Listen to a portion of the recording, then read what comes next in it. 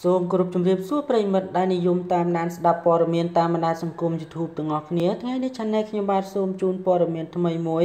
ក្រុមចំណងជើងថាអាណិតណាស់ដោយសារតែកំហុសរបស់លោកនាយករងបានធ្វើឲ្យសិស្សម្នាក់មិនបានប្រឡងបាក់ឌុបមុននឹងឈានទៅដល់នីការរាយរាប់ប្រាប់ព័ត៌មាននេះលម្អិតសូមមេត្តាជួយ Subscribe និង Like ដើម្បីទទួលបាននូវចំណេះដឹងនិងព័ត៌មានថ្មីៗពី Channel ខ្ញុំបាទ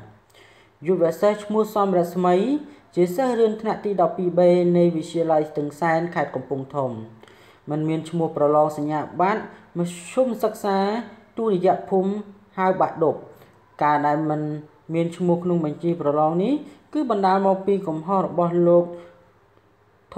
ននាយករងនៃវិទ្យាល័យស្ទឹងសែននិងលោកញាក់សុផុននាយករងទទួលបន្ទុកការរៀបចំឈ្មោះសិស្សក្នុងការដាក់ចេញទៅកាន់មន្ទីរអប់រំយុវជននិងកីឡាខេត្តកំពង់ធំលោកធននិងលោកញាក់សុផុនបានទទួលស្គាល់ថាកំហុសដោយអចេតនាដោយសារតែរូបលោកលុបឈ្មោះច្រឡំត្រកូលសំរស្មីជាមួយនឹងត្រកូលសុំរស្មីប៉ុន្តែឈ្មោះអ្នកទាំងពីរនេះមិនមានក្នុងបញ្ជីរាយនាមបេក្ខជនប្រឡងនោះឡើយឪពុកនិងម្ដាយរបស់កូនប្រុសរបស់សិស្សសំរស្មីបានឲ្យដឹងថាកូនរបស់គាត់អត់មានឈ្មោះចាប់តាំងពីថ្ងៃទី19ខែសីហាឆ្នាំ2018ម៉ោងប្រហែលជា11កន្លះបន្ទាប់មកបានតាក់ទងទៅលោកនាយករងលោកនាយកបានឆ្លើយថានាំគ្នាទៅជួបនៅវេលាម៉ោង2រសៀលប៉ុន្តែនៅវេលាម៉ោង2រសៀលបែរជាតាក់ទងមិនលើកទូរស័ព្ទសោះឪពុករបស់សិស្សសំរស្មីបន្តថារហូតមកដល់ព្រឹកថ្ងៃទី20ខែសីហាឆ្នាំ2018ថ្ងៃទី1នៃការប្រឡងទើបបានតាក់ទងទៅលោកជូវុធីប្រធានមន្ទីរអប់រំយុវជននិងកីឡាខេត្តកំពង់ធំដោយស្នើសុំពីរចំណុចគឺទី1ជួយឲ្យកូនប្រុសរបស់គាត់ជាប់ដោយស្វ័យប្រវត្តិឬមានការប្រឡងក្រោយបរិច្ឆេទតែម្នាក់ឯង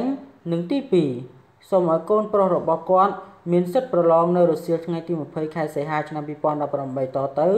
ប៉ុន្តែលោកជូវុធីបដិសេធថាមិនអាចធ្វើបានទេចុងក្រោយឪពុកម្ដាយយុវសិស្សសំរស្មីបានអំពាវនាវសុំឲ្យសម្ដេចហ៊ុនសែននាយករដ្ឋមន្ត្រីនិងរដ្ឋមន្ត្រីក្រសួងអប់រំយុវជននិងកីឡាជួយអន្តរាគមន៍ឲ្យកូនរបស់គាត់មានសិទ្ធិប្រឡងមធ្យមសិក្សាទុតិយភូមិដោយសិស្សដទៃទៀតដែរ